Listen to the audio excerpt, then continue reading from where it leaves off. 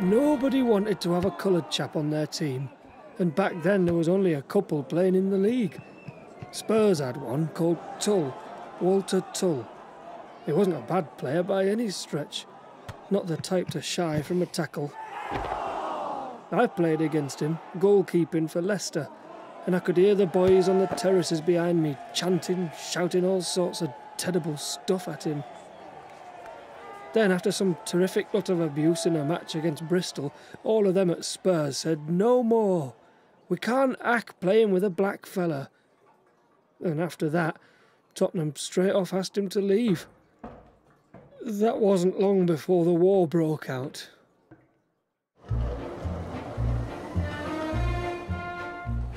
Everywhere you went, there were huge posters everywhere. Patriotic slogans, pictures showing German soldiers marching through Belgium with babies on bayonets, all to get you on side. You felt it a duty to join the team. The Pals battalions were very popular back then, and we'd had a letter about joining the footballers one for players and coaches, like, all joining up as one sort of regiment. We were already quite fit and sporty, and depending on who you were, mind, you'd get through the process without much of a hitch. You'd get some training then, a few physical jerks through Richmond Park, running and jumping. And that was that then. You were a soldier. And you were fired up for it, of course. You wanted to be that hero on the poster. We'd left late in the evening from Folkestone and on for Boulogne in France. We disembark and sort of amble our way out the troop boat, boys all joking, and the injured, the wounded ones. You would see them, and they were returning back in it, in the boat. You sort of crossed paths. Some were quite disfigured, but you didn't like to look. I felt terrible, really. But that realisation of it all then, it starts flooding right in, I tell you. You began as one of the fresh ones, lumbered in the back-line trenches, and you could see the action, but in the distance, like fireworks. Just not very well regulated fireworks. And from the off I never took to the trenches, just crawling with French rats. Rats absolutely the size of cats, these things. Well, kittens. And they'd scamper over your sheet at night. That's when I found Walter, inevitably having some trouble fitting in, and we quite quickly formed a bond. I wasn't the cleverest with a rifle, and he was quite sharp. In times like that, you build up a sort of comradeship, and you couldn't be so fussy as to who it was. You had to have a pal to get you through it.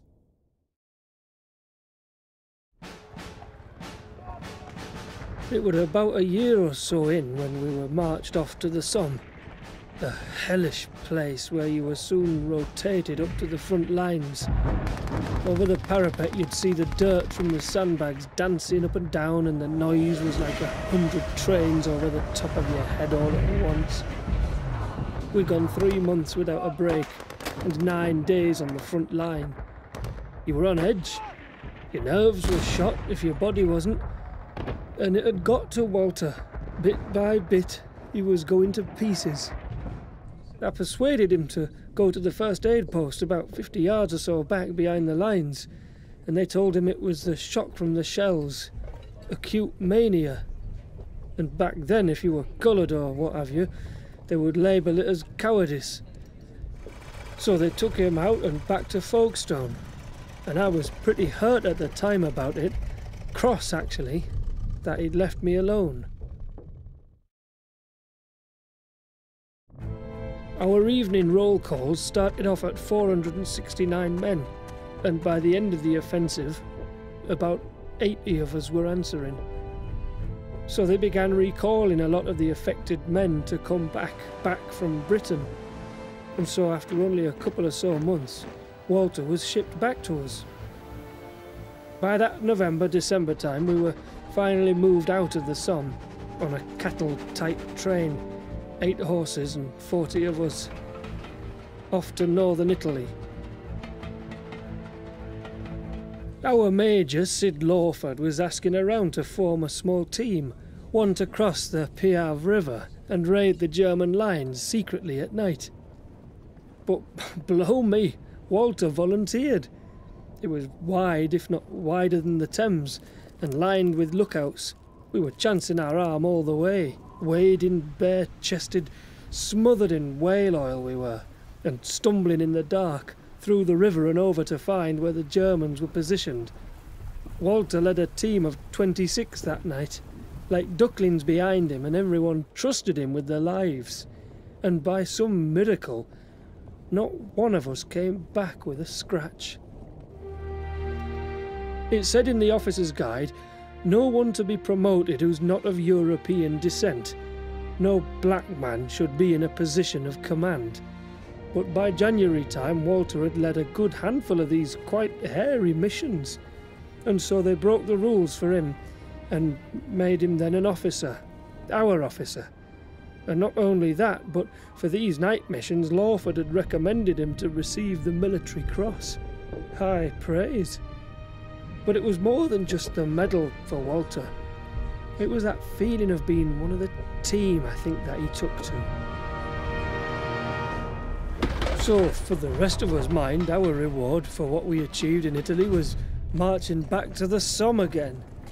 Back to the noise, the rotting smells, the lice, the rats. And all this, you could see it. It was all still very fresh for Walter. Countless numbers were dying in the mud back there. The Germans were really pushing us. A few weeks' grace and we were moved back up to the front line to go over the top.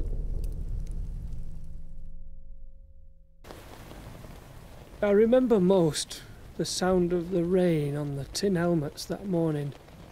You'd line up and told, fix bayonets, and then you just waited then. Waited for the whistles going down the line, just like back on the football pitch. I followed Walter up and we ambled forward through the mud, and the bullets started to whiz past you. You were running towards the guns that were shooting at you. Fratton on my side got hit straight through the thigh. Lads were dropping either side of me, and then our lads started shelling from behind. But then we hear this, fall back chaps, get back. And I spot Walter ahead of me, not having any of it, kept heading forward, and I'm calling out, we can fall back. Top of my lungs shouting at him. The lads left a hot footing it back behind me to our trench. I turned back for Walter, and I can't see him.